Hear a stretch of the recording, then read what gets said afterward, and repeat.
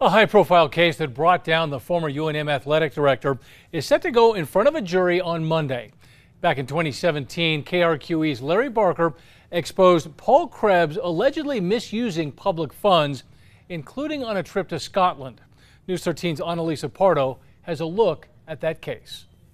It was a 2017 KRQE investigation that brought down then UNM athletic director Paul Krebs.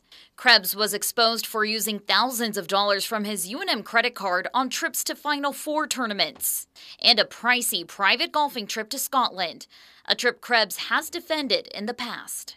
I saw this as an appropriate use of university money to generate support for athletics. Krebs resigned from the position in spring of 2017 and was charged in 2019.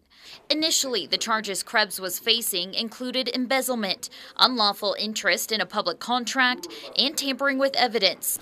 After investigators said he destroyed electronic documents and tried to interfere with the release of public records. At the time, then Attorney General Hector Balderas called this a dangerous practice. What's egregious is they were even deleting and destroying records to tell a different story to the community, and that's something that really needs to be scrutinized closely. Krebs' trial is set to begin on Monday, but he won't be facing all of those charges.